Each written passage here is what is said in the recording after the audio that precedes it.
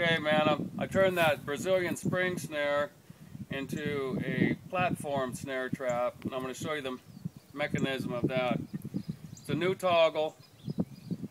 You want to tie your string on. I cut a little groove here. You tie your string on a little closer to one end. But what you want to do is you want to come in like this when you bring this down, with the small end first. Bring it down here. Tuck it up underneath that first peg or crossbar. There we go.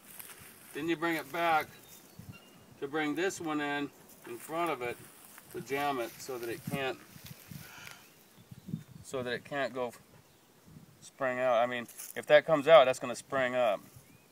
So you set that like that. Now, the goal of the platform snare trap is to place sticks out here that rest on this platform all the way across, and you can cover it with leaves and then put your noose in there, and you put it on a small game trail, so when they come by and step on that platform, it'll drop this, it'll come out and snare them. Wow. So, anyway, that's how that goes.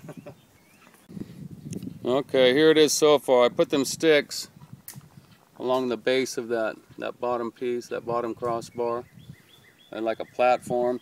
You could put plastic even, or anything if you had it, over that too to make it even go down easier. But you can throw leaves on it. You put your noose on there, throw some leaves on there, cover it up. As soon as they step on it, it'll go off.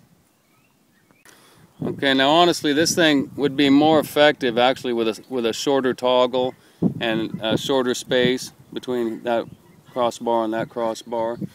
Bring that lower to the ground. I'm just using the same setup I had. These are the same poles I drove into the ground. That one and this one here on my other trap. Anyway, yeah, you could bring it lower to the ground. That way you'd have a shorter toggle and you could have more space for your noose. I don't know if you can see it, but I do have the noose spread out on there. Just on this end of it. This thing, animal comes walking down the trail. Comes in here. Woo! Whoa, there we go. He's snared.